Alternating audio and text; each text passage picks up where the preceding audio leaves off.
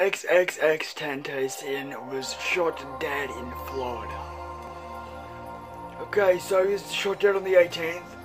It's the 19th, but it's like, because America, they're like a day behind, so technically the 19th Australian time, he was shot dead at a motorcycle shop in Florida. Today, I'm going to talk about his death and raise my opinions. Okay, so reading off these notes here, the 20-year-old rapper was leaving a motorsports store shortly after 4 p.m. when two men in a dark-colored SUV shot and killed him in a pound robbery. And if you scroll down, the deputies are looking for two men and asking anyone who has witnessed the shooting to come forward. Reading this off CNN. If you scroll down, his song, Like You Know, Look At Me, after went viral. That's what got his fame in 2016. And if I scroll down and have a look at this news, have a look at his story. So, literally at the time of his death, he was actually awaiting trial for a domestic violence incident involving his pregnant girlfriend. According to court documents, he'd been under house arrest for quite a while. He awaited trial on battery and harassment charges,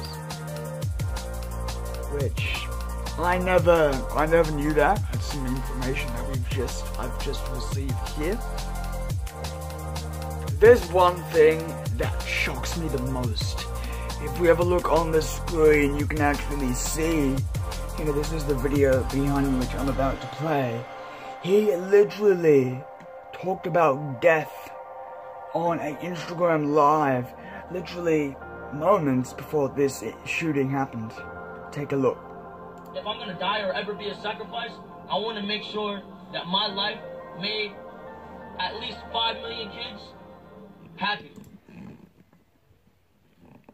And that blows my mind about that clip.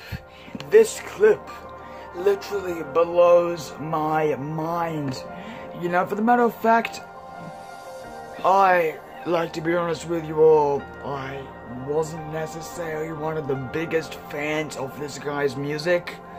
I listened to it here and there, but I wasn't really like a big 100% like into his music. I just listened to it here and there. It was good. Looking at this story, and it says here, at the end of the video, XXXTentacion spoke about violence and American youth. And by the way, folks, he was only 20 years old. And, quite short life. If we have a look on screen, you can see people, they done posts on Twitter. This one post by Kanye West says, "Rest in peace. I never told you how much you inspired me when you were here. Thank you for existing." That was posted at 8:30 a.m. on June 19th, 2018, Australian time. So that'd be June 18th, late night, American time, I believe. And you've got other posts here, which we can see. You've got a few other posts here. People just saying, my heart dropped. People are saying that they're doing all of these posts about, the issue. It's a major issue, Gun violence and things, it's a major issue in our society,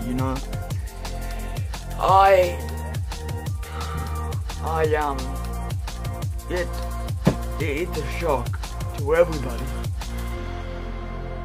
And because I believe it says in the article, 2 men in a dark-colored SUV shot and killed him. Those 2 men who had who done that, the 2 men who done that, no one's gonna have respect for you two, No one will have respect for people who killed somebody for no apparent reason. These 2 men could have knew him, they could have hated him, they could have been trolls, And literally, if I'm gonna go over to Instagram, and he actually did a post on his story only 2 hours.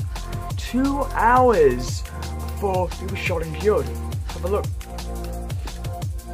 I'm now on XXXTentacion's Instagram, and if we go to his story, have a look at this. Here's what it says.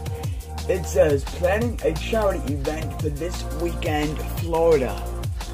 This was the very, very last post, the last words he said, publicly, before his death. He was planning a charity event, and we believe, from relevant sources, that, XXXTentacion was actually going to this shop to get a motorbike or whatever, specifically for this event, It is, and if we go to the comments, I want to show you guys this real quick. There's over 1 million comments on, he's only got this one post, because I suppose all of them have been deleted, but if we have a look here, 1.1 million comments and 5 million likes. So we can see here, we've got people going like rip, we've got all these people mourning her. Why? Gotta give them follow. But like, it's sad that he's gone. There's gonna be no more music from him. And that is sad. He was great. Rest in peace, man. From everyone here at the Caleb Network, we say rest in peace.